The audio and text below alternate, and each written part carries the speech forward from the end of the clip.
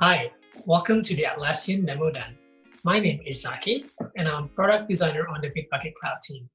Today, I'm going to be showing you how you can view your assigned Jira issues from the Bitbucket dashboard, so you can quickly find and update your issues. Let's get into it. So, this is the Bitbucket dashboard. You might notice that you can now see a list of your open pull requests, as well as your assigned issues. In our research, we learned that developers often jump between their Bitbucket dashboard and their Jira board to progress any outstanding pull requests or update their issues. This can be overwhelming as they have to repeatedly switch contexts throughout the day. With this update, developers can simply navigate to their Bitbucket dashboard to review any outstanding pull requests or find and update their assigned Jira issues. Let me show you how it works. First off, you will need to have your Jira software site connected to your Bitbucket workspace.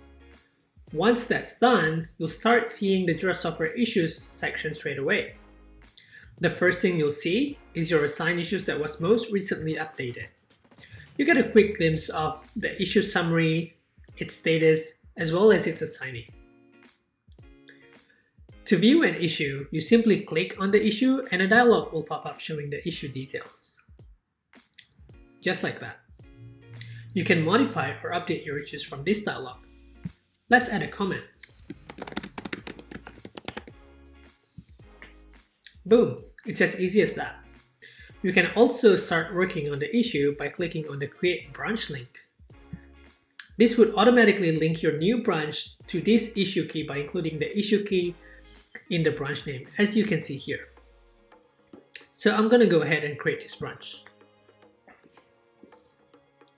Alright, now that the branch has been created, you can simply clone the git command to start working locally.